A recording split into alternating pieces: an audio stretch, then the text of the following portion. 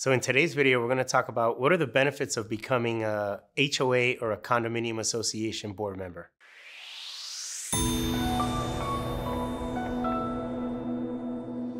So why would you ever think of becoming a board member is what a lot of people always ask me. But in reality, there are many benefits that you would get and your association can gain from by becoming a board member. The first benefit is really being able to give a sense of direction to your community if it doesn't have one. So if you're a resident and you feel that your association is not moving in the right direction, as a board member, you're able to provide that guidance and that vision, obviously communicating with your residents as well, on what direction the association should be taking.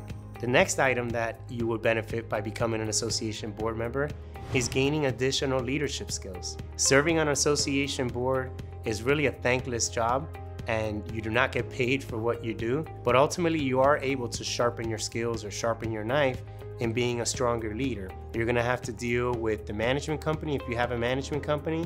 If you're a self-managed board, you'll have to be dealing with the contractors, dealing with contract, dealing with insurances. So it's gonna show you how not only to deal with people, but how to negotiate. So it'll help you sharpen your leadership skills. Next, which is a very important one, is building stronger relationships. You'll be able to build stronger relationships within the community, get a better understanding of what your neighbors are looking for within the community, why they moved into the community, and ultimately build some good relationships with other individuals that live in the same community and possibly have the same vision that you have.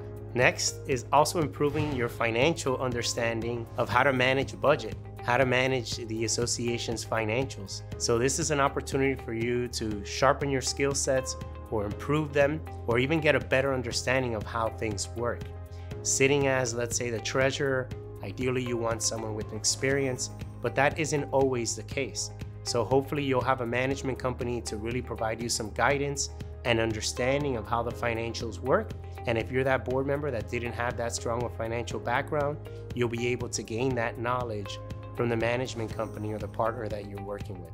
So sitting on the board, you can get definitely some financial experience. And lastly, and what I like to call most importantly, is really making a difference within your community. Many times we get stuck on the challenges of living within a community, but there are many benefits to live within a community association. As a board member, you're able to make that positive change in your community, whether it be by simple things of just hosting a coffee and donuts with your neighbors, or it could be an extravagant holiday party that you do for all your community members. But ultimately, as a board member, you're able to provide really a good positive spin for your community. And from my experience, when you have communities that really know how to lean more on the positive than the negatives, you'll find that you're gonna have much more happier residents, you're gonna find much more sense of community, and the values of the community will grow because of that engagement. So in closing, sitting on a board of directors, while we always hear on the news that it's very negative and very challenging, it can actually be very rewarding. A lot of it has to do with the mindset that you put yourself into, and also the individuals that you surround yourself, especially the management company or the support structure that you have within your community. So if you're considering running for the board, I highly suggest you do so. It's the only way to really create change, or in certain instances, create additional improvements based on what's been done in the past.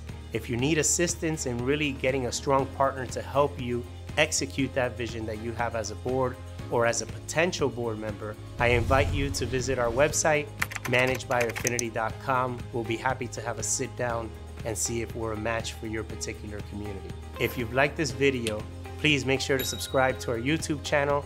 Also make sure to give us 2 thumbs up. We look forward to seeing you in our next video.